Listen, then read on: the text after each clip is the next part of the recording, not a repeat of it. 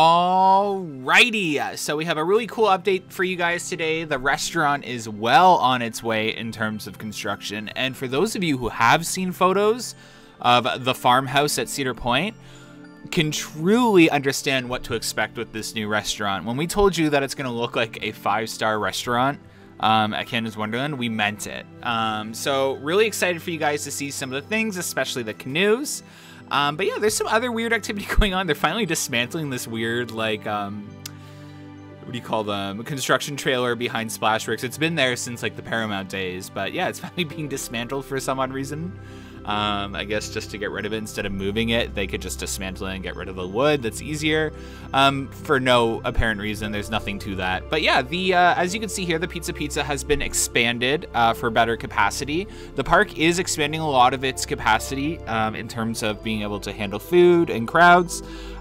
Cedar Fair did say on their stockholders call that they are getting their parks ready for mobile ordering, and it makes sense. Wonderland's going to take a couple years to get ready for that. Here, I can't tell if Dragonfire's train is back on the track yet. I tried to zoom in, and even with zooming in, it does look like there is a train in the station, but I'm not fully sure. But it looks like it is. I was told that the train should be up this weekend, and if not this weekend, they'll definitely be up by Wednesday operations or Thursday operations next week. But it should be up and running for this weekend is what I've been told. But yeah, as you can see on the far left of the back side of that building, you're going to see cement. That is going to be a patio on top of the building.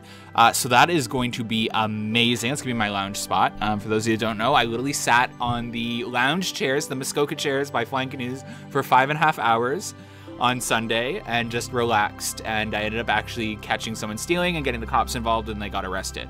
But nonetheless, it was eventful, and my new favorite thing is to just lounge at Wonderland, so I will be up there just relaxing. So hopefully they put Muskoka chairs up there.